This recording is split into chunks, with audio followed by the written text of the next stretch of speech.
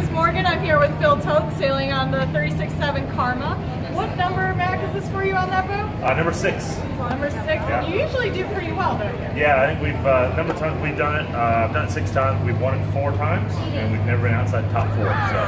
And now what's the trick to that? We won't post this till everybody leaves, so nobody will see. Well, we sail really hard, we don't sleep on the rail, and yeah, just we keep fresh drivers and good trimming, and just keep on the basics. And if your boat is this competitive, there's got to be a few key differences into how the boat is run, what you're doing to prepare for the race. Oh, I see. Well, yeah, what we do differently, I think, than most boats is the preparation before the race. Jack, Lou, and Marty, the owners, they put a lot of time and effort in, a couple weeks before to get the boat prepped. We have a big long checklist. We come in and make sure it's all done. All the items are all ticked off. So when we do go racing, there's nothing extra on the boat that we don't need, and there's nothing that we're missing either. So the preparation that goes into it is huge, and it really gives us a big advantage on the race course. Now, you're not from around here. No. Now, why do you get pulled in? What makes you so special?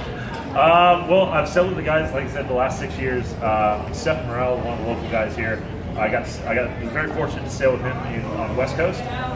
He's originally from the West Coast, and he pulled me in to help him out and help the team out, and as a helmsman as well. So and I ended up making a lot of friends with the guys, and it's one race that I really enjoy doing because it's just the camaraderie and the friendship, and I think that's the main reason I get pulled in, because they're my buddies.